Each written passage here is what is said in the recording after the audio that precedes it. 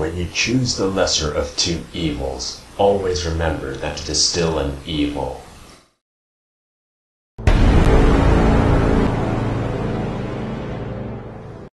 Okay, you're probably wondering why I bought an Alienware. Well, there are several factors that have influenced my decision, most of it coming from the US to Canadian dollar conversion and what my budget can afford as a result.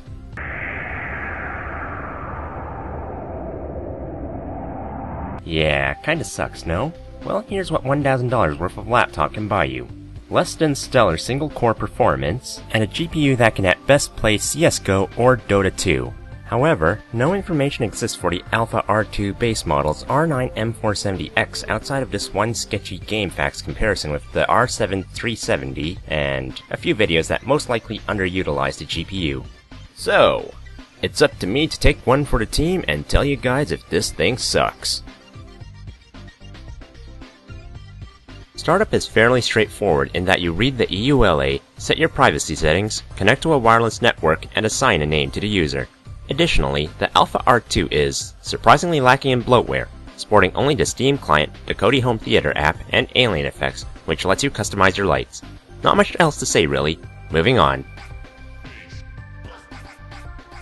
With the Alienware brand targeting the gamer demographic, I have decided to test several games, slowly escalating my benchmark by graphical intensity, starting with the rather low-end Tales of Berseria while slowly moving my way up to Shadow Warrior 2. In some cases, I will also include a 768p test since this is considered to be the native resolution of a portable television, in the event that the user is traveling or in other cases where their primary gaming solution is absent. Kicking off my review as well, probably the least hardware-intense AAA game that has come out in the past year. There are probably better games for me to kick off the benchmark, but due to me loving the fact that Tales is now on PC, barring the 16 times anisotropic filtering and FXAA medium, all settings are default configuration. Additionally, I will only be looking at the demo rather than the full game. As far as performance goes, the battles run at a flawless 60 FPS. I wish I could say the same thing about the field screen, as there have been drop frames scattered throughout my playthrough, and their random nature makes the 768p test rather pointless as seen in the background video. However, these stutters are absent in the battle screen, and because of this, I give this a 9 out of 10. Another cross-gen game, Metal Gear Solid 5 has often been hailed as a marvel in graphical optimization thanks to the Fox engine. Testing the game at 1080p and on these settings, I personally didn't have too many problems, and drop frames weren't nearly as noticeable than on Berseria. However, the actual results on the 1080p tests are debatable, though on the 768p test, the Alienware has little to no problems, 8 out of 10. I'll be honest, my expectations for this weren't all that great due to one statement from Tripwire stating that the PlayStation 4 version would be balanced differently, with my first thought being less Zeds. Turns out that the recommended setting is actually the high preset, and as far as a 6-man suicidal game is concerned, the game actually ran pretty damn well, with occasional dips that could be credited to crawler swarms and 3 sirens screaming at your face. With the results shown on this graph, I'm personally confident that a 768p test is unnecessary. Going off of the Digital Foundry config, I would personally say that performance is on par with the PlayStation 4 version of the game, with the benchmark showing off the many different environments of San Andreas, eventually ending at Los Santos. Interesting enough is that while I did try to aim for a medium config, the overall performance makes little difference with the downtown portion of the benchmark. Changing the resolution seems to be the only way to improve it. To me, it seems as if the best way to play GTA 5 on this system is with the PS4's high/very high config. I'd say 8.5 out of 10, if only due to the 30 FPS target on the console versions. I'll admit that there were definitely some better choices for an Unreal Engine 4 benchmark, though this game's pretty much the closest thing to Commander Keen 7 that we'll ever have. Anyways, I feel as if it's because of Unreal Engine 4 that I'm seeing the results that I have gained, and this is after I have turned down the settings to what you see on this background video. Here's hoping it matches the upcoming console versions, I guess? Then again, the 768p performance does allow for more precise platforming. Still, I wish I could aim for the high preset.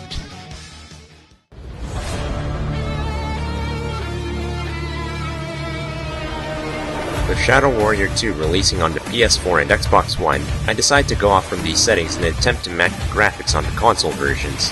While texture detail appears to be on the medium setting on Digital Foundry's comparison video, I decided to bump things up due to having the VRAM to spare.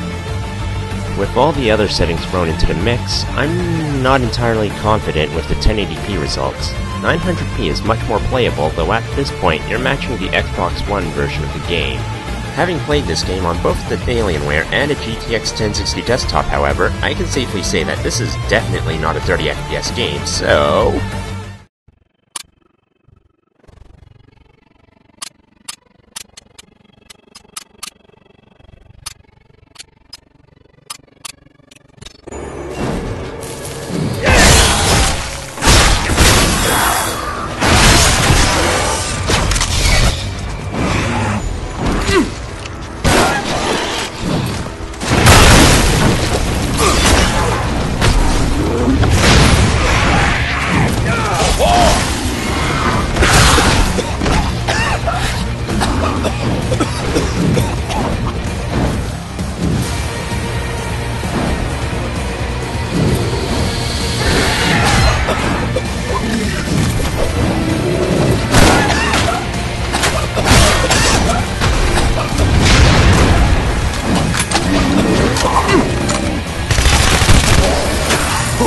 Wants some way!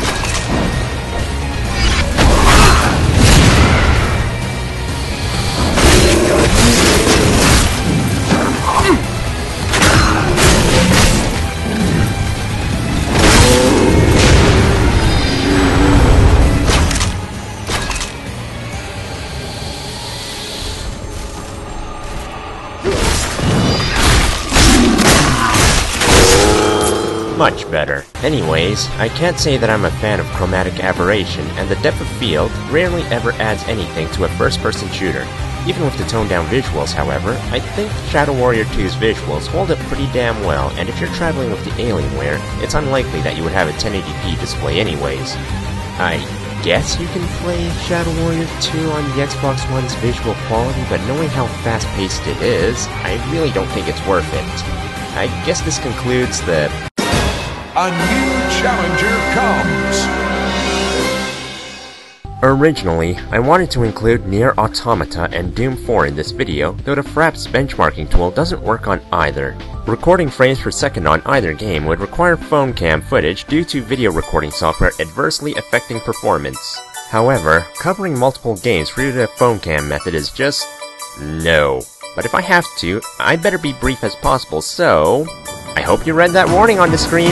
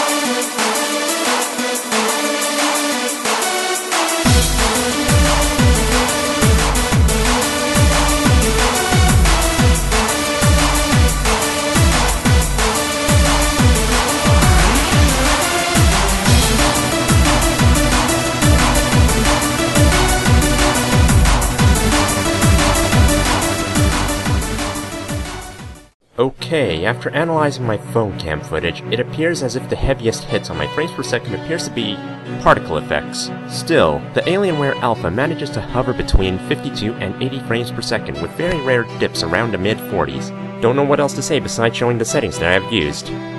With these factors in mind, this should closely match the PlayStation 4 version of the game, though I have set particle quality to low since the performance cost is pretty damn high for a negligible upgrade in visual quality. Okay, you know how I said that this has more value for money than a 950M laptop in the introduction? I'm sure you'll want a more precise breakdown than just buying a box under your TV versus a laptop. For comparison's sake, I have decided to include what I feel is the bare minimum of what you need in terms of peripherals. In this corner, we have the MSI GL72 gaming laptop.